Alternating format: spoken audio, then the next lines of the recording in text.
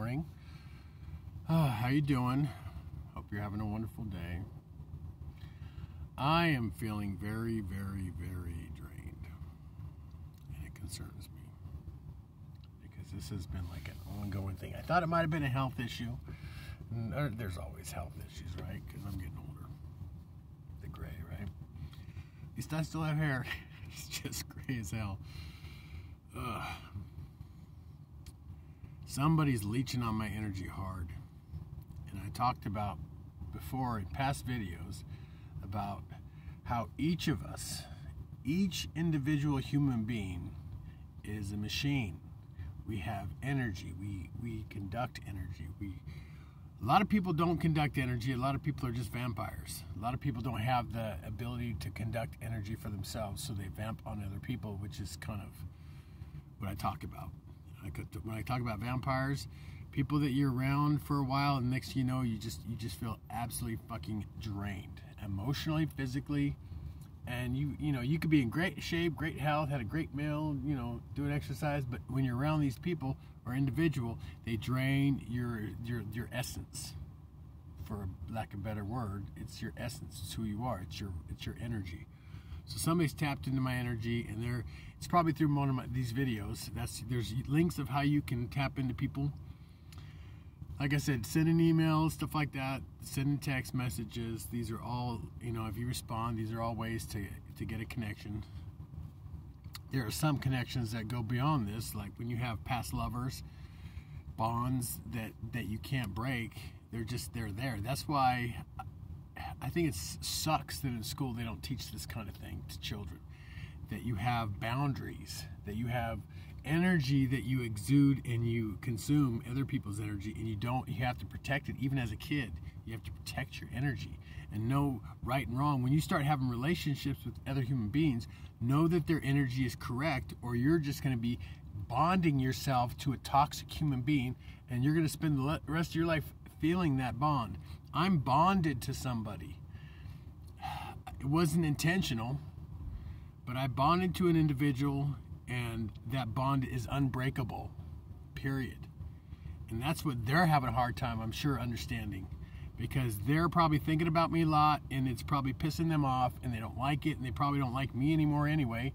But it's not going to end. They're not going to stop thinking about me, and I feel bad about that, because it goes both ways. I have to focus and concentrate my energy on everything but them, because I feel it.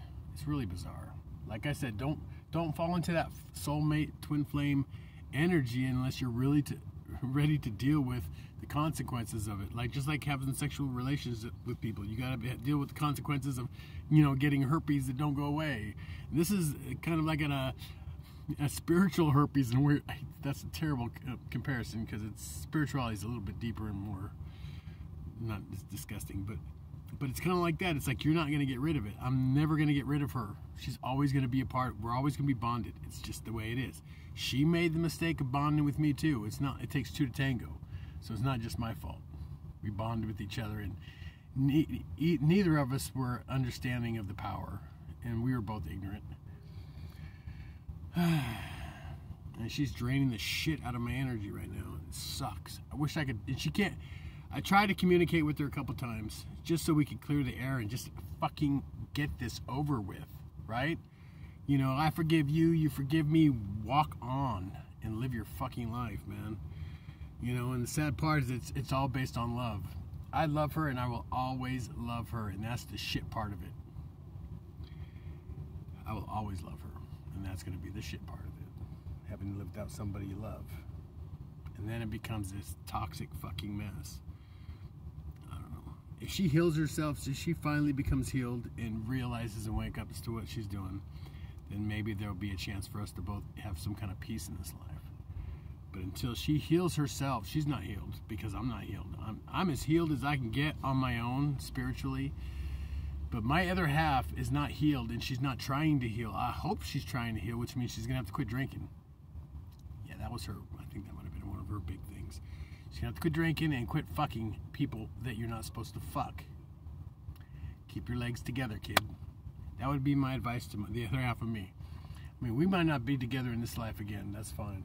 I'm just going to say what it is. this is my tale of woe, you know, when it comes to soulmate connections and contacts and bonds.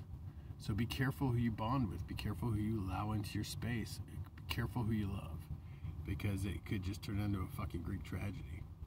I have hope that she'll find her way and she'll love herself, and then she'll heal herself through herself by loving herself. It ain't about me. I can't love her. I've loved her as much as I can, and she rejected that. So what are you supposed to do with that, right? You give somebody your heart and they say, well, you know, that's nice. So you move on, and you grow, and you accept, and you survive. And I've 10 years, it took me a long time to get out of that, just to be able to, some semblance of happiness, some semblance of peace. This is me with peace in my life. And trust me, you wouldn't have seen these videos 5 years ago. I would never have done a video. 6 years ago, 7, and I just was not in any kind of headspace to do anything positive for anybody, especially myself. So now that I'm in a positive space for myself, I want everybody else to feel that too. That's part of my job, is to think positive and focus positive and generate positive. And I'm just praying this chick watches my videos. So feel free to stop for just 5 seconds so you can realize we need to fucking clear the air and get this over with, so I can move the fuck on and have some, you know, find joy in my life somewhere. You know what I mean? And that probably is not going to be with somebody else, which sucks even more, because I'm not going to do this to somebody else what was done to me. I'm not going to have somebody hand me their heart and me not be able to accept it properly, because that's bullshit too. I know it's kind of heavy, right? It's what it is. It's the... I was told by my spirit guides to sigh no more. Sing hey nani nani. And unless you're a Shakespeare fan, you won't understand what that means. But I think it's time to sigh no more. Just sing hey nani nani, baby. Have a wonderful day. I love you. God loves you, and the universe is still digging you. So good luck with your self-healing. Good luck with your energy, and protect it. And remember, people are going to vamp on you, so watch yourself. And stay high vibration, stay positive. Think happy thoughts in your fly, babe. Anyway, have a wonderful